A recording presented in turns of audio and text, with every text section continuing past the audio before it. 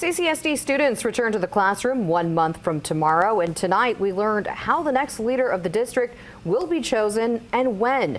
The Board of Trustees selected a search firm who outlined the process and the timeline during a presentation before the board tonight.